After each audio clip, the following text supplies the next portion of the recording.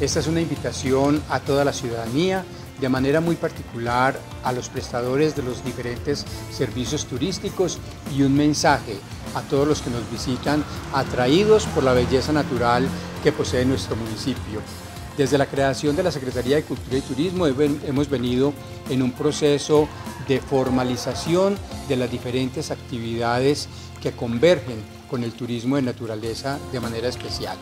Y ahí es un llamado a los diferentes prestadores y a quienes vienen a demandar estos servicios turísticos a que lo hagamos de la mano de las personas que están legalmente formalizadas, porque la formalización pues no solamente garantiza la seguridad del destino turístico como tal, sino la seguridad de quienes nos visitan.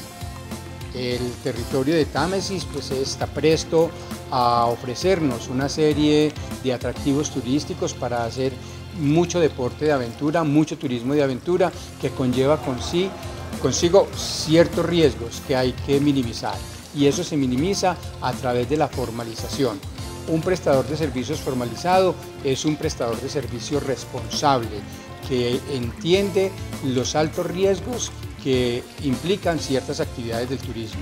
Entonces el llamado es a que no vayamos a los sitios turísticos acompañados de cualquier persona, sino que busquemos dentro de la comunidad estas personas que están no solamente capacitadas, sino formalizadas, para que garanticemos que nuestro paso por Támesis sea agradable y termine siendo un buen recuerdo y no una mala noticia de cuenta de que no vamos de la mano de las personas que tienen las condiciones de guiarnos de manera oportuna y segura.